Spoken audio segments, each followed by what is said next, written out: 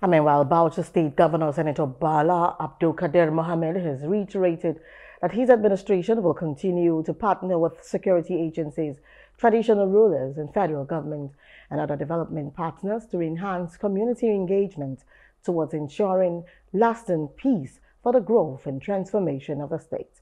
The governor was speaking on Wednesday when he received the participants of the Air War Corps AWC, whose team was led by Air Vice Marshal Adebayo Gabriel Kende on a study tour to the state. State tour, which is why we are here. We are interrogating the team, armed banditry and human security. A topical issue in our country today and of particular interest to us is the issue of security. It has occupied the front burner nationally, and the serious consequence it has on the human security situation of the state. It's acceptable in this age for us to have bandits running away from us without being caught. If there is technology, we are not serious. If I have $235 million, there is no way I will not be, even through remote sensing.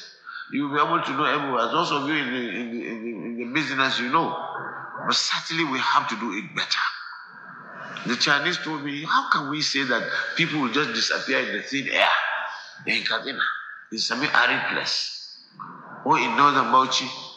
It's unacceptable. We are not serious. We have to liberate on security to help our security force.